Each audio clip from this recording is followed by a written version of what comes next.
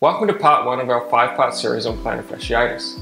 If you've been told you have plantar fasciitis, you're definitely going to want to watch this entire series for 2 reasons. The first is that we're going to make sure you are doing the right treatments and not wasting your time and money. And second, there's a really good chance that you've been misdiagnosed.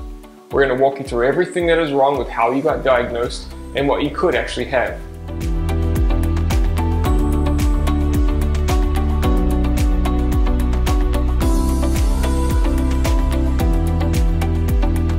Hey, it's Glenn here from Mehab, the world's leading physical therapy alternative, where we educate and empower you to take control of your recovery. If you're new here, make sure you click that subscribe button, and all the links we mentioned in the video can be found in the description below. As always, this information is meant for educational and demonstration purposes only. With that out of the way, let's get into it. I've treated patients with and personally experienced plantar fasciitis. I did and gave the traditional treatments, and eventually they and I got better. But something didn't seem quite right. So today I'm going to clear up some misinformation and give you the real deal on everything plantar fasciitis. Make sure you watch all the videos to help you understand your problem and why I believe you could have been misdiagnosed. The plantar fascia is more accurately called the plantar aponeurosis. It's a thick fibrous layer of tissue on the bottom of your foot that's divided into 3 bands: medial, lateral, and central. Its job is to stabilize the arch of the foot and provide some shock absorption. Plantar fasciitis is believed to be the inflammation of the plantar fascia from overstretching or overloading. While that is sort of true, it is usually caused by a cascade of events. The suffix itis implies inflammation. However, biopsies show tissue degeneration versus inflammation. Therefore, a more appropriate term is plantar fasciosis. There can be an inflammatory response, which typically lasts around 3 to 7 days. So symptoms beyond a week without a re-aggravation or re-injury are unlikely to be due to inflammation. This explains why there's usually little to no change with anti-inflammatories and why cortisone shots are not often effective beyond 1 month. So what is the cause of plantar fasciitis? You will hear all types of reasons for why you got plantar fasciitis: calf weakness, ankle weakness, tight hips, misaligned hips, you pronate too much, you supinate too much, it's your shoes, it's high arches, no, it's from flat feet. The reality is it is rare that any of these things actually matter. You didn't just develop pronation or flat feet. Calf weakness or tightness doesn't happen unless there's a serious neurological event. These quote-unquote problems have been with you for decades. Most people with flat feet or overpronation have had it their entire life. And your plantar fasciitis started a few months ago. But now all of a sudden pronation or flat feet is causing it. Why didn't it happen 10 years ago? It doesn't make much sense. Pronation is the classic villain in this movie and in many movies in fact. If you were to believe what everyone says, having pronation is essentially the beginning of the end. Apparently it's the cause of foot pain, ankle pain, knee pain, hip pain, back pain, and some will even claim it can cause shoulder and neck pain. It's just not true. The reality is that it's never been proven to be the cause of any of these things. People that pronate and people that supinate both get plantar fasciitis. It's what everyone says, but the claims are not supported. Pronation does not necessarily lead to lower extremity problems, and research has found that excessive pronators are no more likely to get injured than those without it. Tight calves. This is another classic condition blamed for causing plantar fasciitis, but again there is very poor correlation. Tightness is really just a sensation, and stretching only alters that sensation, giving the perception of being looser. Stretching in itself is a misconception we'll cover in another post, but stretching does not actually change tissue length, at least not permanently. It can temporarily decrease the stiffness of tissue. Given that stretching does not change tissue length, that the plantar fascia needs your toes bent backwards to increase tension, and that there is no direct connection between the plantar fascia and the Achilles tendon, it seems that tight calves have little to do with it at all. In theory, if having tight calves was actually a thing, it could cause earlier weight transfer to the forefoot and the toes, but most people will compensate with shorter step length and external rotation of the foot. Weight has also been correlated to plantar fasciitis, with research reporting overweight people are at a greater risk of developing it. My question is it purely weight or load that causes plantar fasciitis, or is it related to the composition of that weight? What is its prevalence in lean people with high body weight, like a bodybuilder? And why does it not happen to all overweight people? This indicates that weight increases alone and not suffice. Weight is usually gained gradually, and tissue will adapt to the increased stress, a subject we will touch on later in the series. It is clear that weight alone is not enough in and of itself to cause plantar fasciitis. With increased body fat, there is an associated chronic low-level inflammation that has been shown to weaken collagen. This results in lowering a tissue's tolerance to stress, and thus an increased likelihood of damage. This could reasonably explain why the prevalence is higher with obesity. It may be activity related, as tissue will adapt and get stronger if progressively loaded. A more sedentary lifestyle may limit the ability of the tissue to develop resistance to forces. Age. There is a body of literature on the association of plantar fasciitis with increasing age. Age-related degenerative changes may cause a decrease in elasticity and the ability to absorb shock, resulting in the plantar fascia being more prone to injury. Additionally, older athletes seem to suffer from plantar fasciitis more often than younger athletes. Systemic diseases and disorders play a role in decreasing the tolerance of connective tissue to forces. Factors that affect microcirculation of blood, such as hardening of the arteries, abnormal lipid profiles, tobacco use, and diabetes, have all been linked to an increased risk of developing plantar fasciitis. People with immune system diseases such as rheumatoid arthritis and ankylosing spondylitis have also been shown to have an increased risk. Overuse and overload. The primary belief of the cause of plantar fasciitis is overloading and thus overstretching of the tissue, resulting in damage. And I agree that this is likely, however what I disagree with is which structure is actually damaged. All injuries are simply the result of exceeding a tissue's tolerance.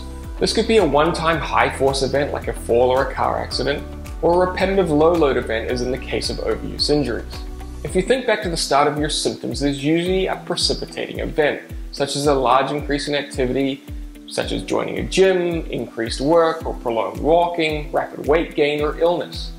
There is typically something that triggers it. It's pretty clear that the cause of plantar fasciitis is multifactorial. It explains why the demographics and precipitating events vary so much. As stated earlier, I believe that the injury occurs as a result of tissue's tolerance being exceeded. It is also clear that there are systemic factors that lower tissue tolerance, making normally harmless activities now enough to damage the tissue. This falls in line with the popular overuse overload theory, but I believe it is not the plantar fascia that gets damaged in every person. In fact, I believe it is actually rarely the plantar fascia.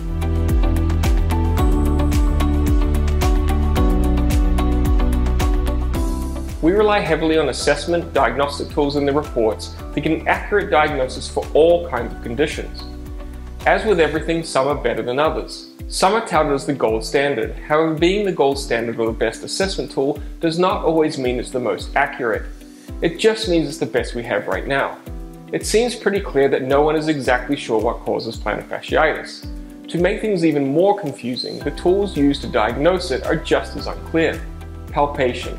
Palpation is often used in the determination of plantar fasciitis, but its validity is overstated. Palpation in general has been shown to be a poor assessment tool for most conditions. The foot, and in particular the bottom of the foot, is very sensitive and capable of detecting the slightest pressures. If you have ever gotten sand or a small stone in your shoe, you will know exactly how sensitive it is. Without looking, you know exactly where it is, what it is, whether it's a stick or a stone, whether it's hard or soft, sharp or dull. Clinicians will press the underside of the heel called the calcaneal tuberosity and associate a pain response with plantar fasciitis. However, while the plantar fascia has some attachment here, several intrinsic foot muscles also attach to the calcaneal tuberosity. So how do you know what is actually causing the pain? Well, you don't. Pain can be provoked with palpation even in people without plantar fasciitis, and does not always mean that there's a problem or tissue damage. As mentioned, it is also inaccurate in determining which structure is the problem, especially in the case like this where there are multiple structures layered in the same location. X-ray. Radiographs, aka X-rays, are a cheap and fast way to get some insight. Often heel spurs are seen on the images and associated with plantar fasciitis. However, this is not always true. I would tend to believe that it's almost always untrue. There are many people that have heel spurs without any symptoms. Spurs take a long time to develop, so it's more than likely you've had it long before the onset of your symptoms. An interesting side note is that heel spurs actually appear below or deep to the plantar fascia, where the foot muscles attach, and the surgical removal of bone spurs has not been shown to decrease pain, so the general consensus is that they are irrelevant. Diagnostic ultrasound and MRI.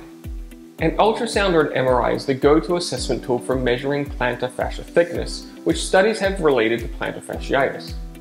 The standard rule for the interpretation is that a plantar fascia with a thickness greater than 4 millimeters is indicative of plantar fasciitis.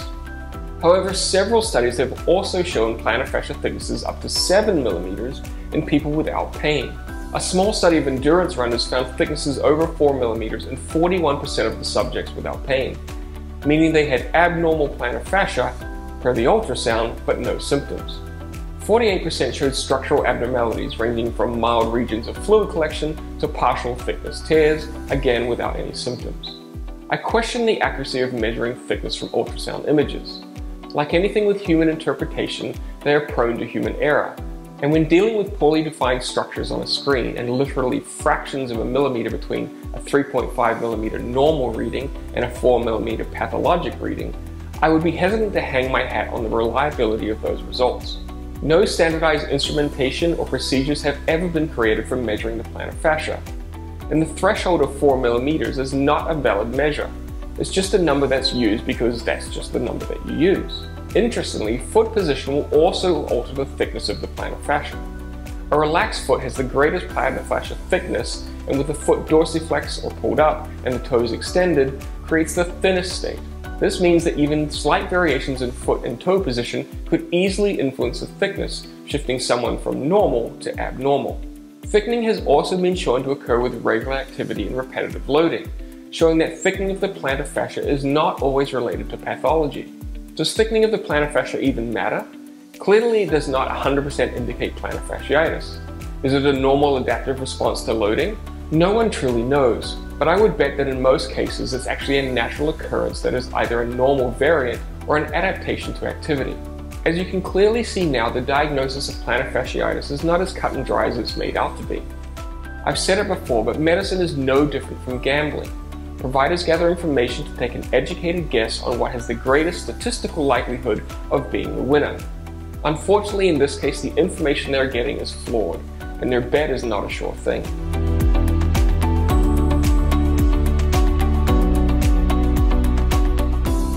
There are so many people telling you how to treat plantar fasciitis, it can be hard to figure out what works and what's just snake oil. Unfortunately, in an attempt to recover quickly, people try anything and everything. With anyone swearing that their technique or product fixes plantar fasciitis, they're going to give it a try. Trying multiple treatments at once is a problem in itself, whether it's evidence-based or not, as it provides no clarity on the effectiveness of any particular treatment. If you do 5 things and get worse, what made you worse? There is no way to know. The more interventions you have, the muddier the waters become, making it impossible to actually understand how your body is reacting. Part of the problem is, as we mentioned earlier, diagnostic testing is flawed. Combine that with the multifactorial causes of plantar fasciitis and the thousands of fixes available, it is no wonder people are confused about what to do. After going over the current treatment options, I'm going to tell you what I believe is a commonly overlooked cause of plantar foot pain, and what you should be doing to help fix it: calf stretches. One of the most commonly prescribed treatments for plantar fasciitis are calf stretches, but its recommendation doesn't really fit. The premise behind calf stretching is that the plantar fascia and the Achilles tendon are connected, when in reality they are very rarely in direct contact, especially in adults. They do both attach to the periosteum, which is a connective tissue layer that covers bone, but that's about as close as they get. The relationship between them is that increased load on the Achilles tendon also increases load on the plantar fascia. An example is standing on the entire foot versus standing on your tiptoes. When standing on your foot, there is minimal tension on the Achilles tendon and some on the plantar fascia. Standing on your tiptoes increases Achilles tendon and plantar fascia load. The plantar fascia is under the most tensile load when the toes are extended, as occurs with the push-off phase of walking or running. As mentioned in part 1, stretching is another one of those subjects buried in misconceptions, the biggest being that it lengthens tissue. This belief has been debunked, and while there is a temporary increase in tissue length during stretching, it returns to its normal position shortly after. Stretching has been shown to decrease the stiffness of muscles and tendons for a brief period of time. But the main mechanism for flexibility increases is an improved tolerance to the discomfort of stretching. This is why under anesthesia, joints have full range of motion, as the protective mechanism for overstretching is turned off. Icing is fine if you like to do it, but it doesn't actually fix anything and has no negative or positive effects on recovery. What it can do is temporarily decrease your symptoms, which is both positive and negative. While it can help make weight-bearing tasks more tolerable due to its numbing effect, it can lead to overdoing it and causing injury and prolonging recovery. Pain medication. This part is purely our opinion. We recommend that you always follow your physician's instructions regarding pain relievers. The problem with pain relievers is much like icing, they alter your ability to detect if too much stress is being placed on the healing structures. This can result in injury, which starts the entire healing process over again. It would be similar to having your car engine start grinding while you're driving and just turning up the radio so you can't hear it. Just because you can no longer detect it, it doesn't mean that it's fixed and you're probably causing more damage. Plantar fascia stretching. The plantar fascia is an incredibly strong fibrous tissue designed to support our entire body weight. Performing plantar fascia stretches in non-weight bearing will have little to no impact on it. The tensile load applied from this form of stretching typically does not have enough force to alter anything that just wiggling your toes wouldn't do. What it might do is provide some desensitization to the pain or prepare the foot for bearing weight. But that's a big might. Another point of confusion is that they say plantar fasciitis is caused by overstretching. But now stretching fixes it. Well, which is it? Does it cause it or does it fix it? Massage, trigger point release, soft tissue mobilization. Pressing, pushing, or prodding in a normal foot can be painful in itself, as we talked about in the diagnostics portion of the series. And having soft tissue work by your therapist can provoke pain that they can attribute to plantar fasciitis. Palpation and its use for the assessment of taut bands, adhesions, and trigger points is essentially disproven and is one of the lowest forms of assessment. While there are benefits to therapeutic touch, there is no significant evidence for these interventions being effective for plantar fasciitis, especially over exercise alone. Any claims are mostly anecdotal. If anything, it could help desensitize structures in those with chronic plantar fasciitis. But desensitization takes months of consistent daily stimulation to occur. Let me be clear. In no way do these things release adhesions, break up trigger points, or break down scar tissue, despite what practitioners may claim. Therapeutic ultrasound. Despite the abundance of evidence against the efficacy of therapeutic ultrasound, it continues to be used expansively in the physical therapy world. As is with other conditions, therapeutic ultrasound has shown no benefit to plantar fasciitis. Extracorporeal shockwave therapy. The quality of evidence for or against shockwave therapy is not great. Several studies have shown it to be no better than placebo, while others have shown some improvement. The use of shockwave therapy currently lacks the quality and consistency to support its unconditional use. The research is clear that it should be considered as a last-ditch conservative option, especially as it is expensive and not covered by insurance, and how painful it is. It could be used for those that have failed to respond to appropriate conservative care within 6 months. Injections. Some research has shown short-term benefit for symptoms within 1 month of onset. However, long-term outcomes are the same whether you have an injection or not. If cortisone is stacked with a numbing agent such as lidocaine, which dulls the ability to detect pain, some initial symptom relief could be attributed to that. There are a few risks reported with injections, including a risk of rupturing the fascia or fat pad atrophy, with increasing risk with repeated injections. Remember, symptom relief beyond 1 month has not been demonstrated in research. Orthotics. The jury is out on orthotic use. Often recommended with the intention of correcting pronation, as reported in our other videos, the claim of pronation as a contributor to plantar fasciitis is untrue. What the research does show is that custom orthotics have no measurable benefit over prefabricated orthoses, and that prefabricated, aka store-bought inserts, may even be better as they provide superior cushioning over rigid plastic custom orthoses. Night splints. Again, the jury is out on night splints. While some studies have reported benefit, others have reported no difference if they're used or not. With the plantar fascia and the plantar intrinsic muscles being multi-joint structures, if actually effective, splints would require extension of the toes as well as dorsiflexion of the ankle to place stretch on the structures. But again, my question goes back to the claim that overstretching causes plantar fasciitis. Well, which is it? Does stretching cause it or fix it? Following that logic, it's like saying fire burns the skin, but more fire will fix it. It just doesn't make any sense. Surgery. There is a lack of high-quality evidence to support surgical interventions. Common procedures are release of the plantar fascia or neurolysis, the destroying of plantar nerves.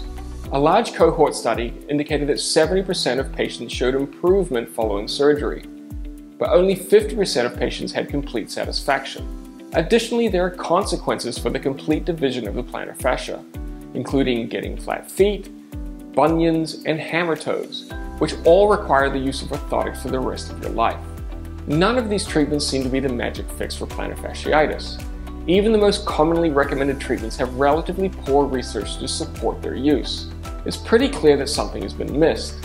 If the cause of plantar fasciitis was actually damage to the plantar fascia, the treatments mentioned above would in theory be appropriate. But it seems that one of two things have happened. Either the best treatment options have not been discovered yet and we are way off the mark, or we're misdiagnosing the root cause of plantar fasciitis and trying to treat it with the wrong things. I believe that it's going to be the latter.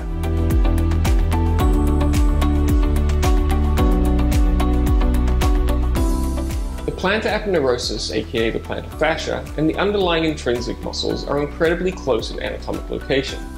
So close in fact that it's very difficult to separate the two in cadaver dissection. And while these intrinsic muscles have specific functions related to the movements of the toes, they also assist the plantar fascia in supporting the arch of the foot. Plantar intrinsic foot muscles provide stability, shock absorption, and help transfer ground forces efficiently. The location and function of plantar intrinsic muscles and the plantar fascia are so closely related it is impossible to isolate them. There are many muscles in the foot, but three muscles are directly connected to the plantar fascia: the flexor digitorum brevis, abductor hallucis, and the abductor digiti minimi. During walking and running, these muscles contract during weight transfer to the forefoot and toes, assisting in propulsion, providing stability to push off. These muscles are placed under high-load repetitive forces with every step, and these forces are further increased with running. The attachment of these muscles, the calcaneal tuberosity, also happens to be the exact location that some people develop heel spurs, and it's also the point where providers press to diagnose plantar fasciitis. Bone growth at tendon attachments occur when there is repetitive contraction of a muscle which pulls on the bone. This type of bone growth usually occurs in high load bearing attachments like the foot or the knee. Common examples are Auschwitz-Schlatter's and Sever's disease. It seems likely that the plantar pain at the heel is just, if not more likely, to be due to the plantar muscles repeatedly pulling on the bone. Heel spurs are shown to have a poor relation to plantar fasciitis and actually occur deep or below the plantar fascia. As discussed in part 3, while some diagrams have the plantar fascia starting right at the medial calcaneal tuberosity, it also extends further attaching to the heel bone below the fat pad of the heel. The plantar aponeurosis does have some fiber attachments around the medial aspect of the calcaneal tuberosity. However, by design, its attachments are spread out so that it can disperse the forces over a greater area. This helps protect it from being damaged. Think of one person standing on a bridge trying to hold up a car with one rope, versus 50 people each holding a rope attached to the car. With 50 points of contact, there is less focal stress, and it's much easier to hold up the car as each person takes on part of the stress. Because of this, the plantar fascia and its larger surface area attachments are much less likely to suffer injury. Additionally, the plantar fascia, or aponeurosis, by design is an incredibly fibrous structure capable of tolerating high and repetitive stress. Based upon the suspect reliability of the diagnoses, the unclear causes of plantar fasciitis, and the structure of the plantar aponeurosis, I believe a majority of plantar fasciitis diagnoses are in fact a proximal plantar intrinsic tendinopathy. This is the result of damage to the tendon or tendons of the plantar foot muscles and not the plantar fascia. There is little crossover in the treatments, so the treatments for plantar fasciitis have little to no effect on proximal plantar intrinsic tendinopathy. This also helps explain why people struggle with it for such a long time. Plantar fasciitis treatments are not effective for a tendinopathy. So let's do a quick review. We have a condition whose causes are not entirely clear, other than that it appears to be related to overload or overstretching. Its diagnostic criteria are flawed, relying on palpation and imaging studies with a 4mm thickness standard that has been proven to appear in people without pain. The underlying intrinsic muscles are directly connected to the plantar fascia and perform some of the same functions. And finally, the treatments used for plantar fasciitis have minimal effect. With all that, it seems more than likely that providers are mistakenly diagnosing plantar fasciitis when it is more likely to be a proximal plantar intrinsic tendinopathy. Alright, we've given you a lot to digest over the last few videos, but we hope that it has made sense so far. If you have any questions, feel free to ask them in the comments and we'll do our best to answer them. We have one video left, and that's the one that's going to help you understand why you can't seem to get rid of it and what you should be doing to speed your recovery.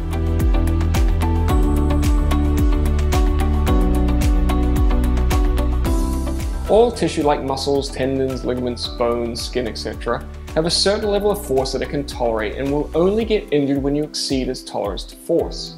That could be a one-time high force such as a fall or a car accident, or a low-level repetitive force such as an overuse injury. When tissue is damaged, its tolerance to forces is temporarily decreased. In this injured state, activities that would normally be tolerated now result in damage. Healing has essentially three phases.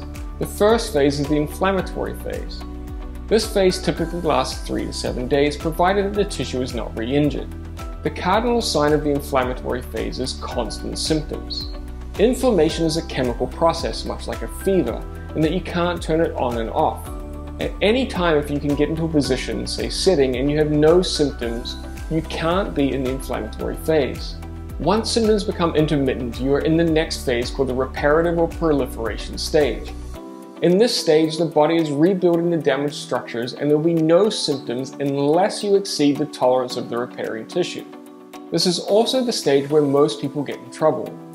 Because there is no pain at rest or with very low level activities, people assume they're okay to resume normal activities. The problem is the absence of pain at rest is no indication that the tissue is strong and can tolerate your normal activities. People try and return to normal activities, which then damages the tissue and puts them back into the inflammatory phase. They take it easy for a few days and the symptoms get better, and then they try again, and around they go with periods of no symptoms and periods of pain. Unfortunately, it can be impossible to tell if you've overdone it until the next day, and because of this, slow and gradual progression of activity is required. A sudden increase in activity can easily overload the tissue and restart the process all over again. As time goes on, the injured tissue becomes stronger and thus more tolerant of forces, moving into the remodeling or maturation stage. During this phase, the collagen fibers that were laid down in a disorganized fashion are reorganized. Gradual and progressive loading helps this process, but the process takes time and requires consistency and a continued progression of forces.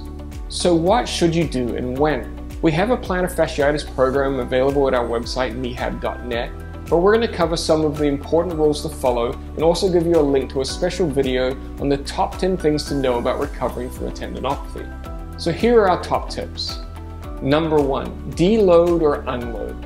If you have pain at rest, meaning it hurts all the time, not just some of the time, I mean all the time that you're awake, you must unload or deload your foot. It means you're in the inflammatory phase. The tissue has very poor tolerance to force. Even just standing could be too much force and cause more damage, delaying recovery. Depending on the severity of the damage and the associated decrease in tissue tolerance, you may not be able to put any weight on the foot at all. Or maybe it'll be able to handle a little bit of stress and you could use crutches. It's going to vary from person to person. Only you have the ability to figure that out. It's hard and it sucks, especially if you're working or have other responsibilities, but it is crucial to give the tissue time to move through the phases of healing. Unload it. Don't stretch it, don't rub it, don't try and walk it out. Rest and unload until your symptoms become intermittent, meaning no pain at rest in an unloaded position. It will serve you so much better in the long run.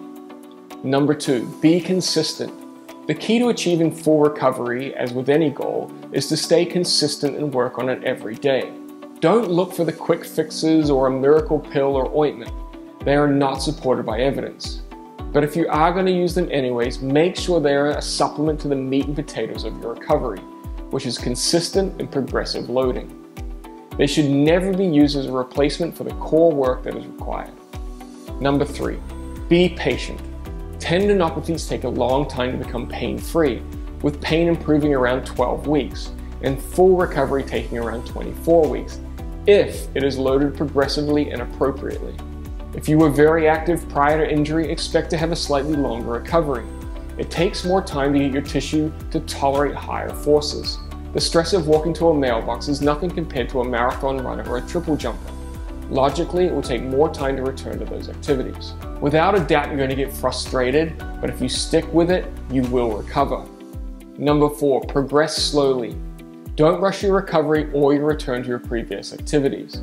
If you try and return too fast, you will likely dump yourself back into the inflammatory stage and have to start all over again. Your body and tissue will tell you if you're progressing too fast. For example, if you walk for 5 minutes on one day, wait until the next day to see how you react. If your body can't tolerate the 5 minutes yet, it will be painful and sensitive the next day. So take the day off and make sure your symptoms are intermittent before trying again. Next time you try walking for 3 minutes. Wait and see how you feel the next day. As you progress slowly, your tissue will adapt and get more tolerant. Keep in mind that any stress placed on your foot is really an exercise and contributes to the daily cumulative amount. Be aware if you're tolerating 10 minutes of structured walking for 4 days straight, and then all of a sudden you get increased symptoms, it's likely to be something other than the walking that caused the flare. Maybe you carried something up and down the stairs or did some gardening, who knows, but think about any possible increased activity that you did the day before. Here are our top exercises. Ankle and toe pumps. Before you stand up either in the morning or after sitting, move your ankles and toes up and down 50 to 100 times or more. This will help get the tissue in your system ready to be active. The more active you can be before getting out of bed or getting up, the better.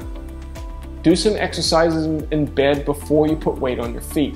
Swing your arms, kick your legs, literally anything. Heel raises. Heel raises is the perfect exercise for recovery. They load the plantar muscles with the exact function that they perform during walking and running. Their intensity can be easily adjusted by switching between exercises in seated versus standing, 2 feet versus 1 foot, eccentric versus concentric focus, and even plyometrics.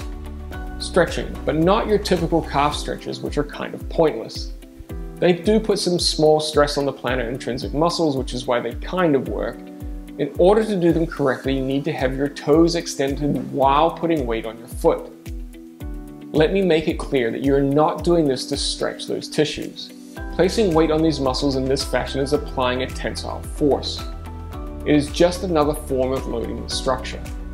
Walking is another perfect exercise where it replicates the function of the plantar intrinsic muscles, and the intensity can be easily adjusted through the manipulation of duration and also incline.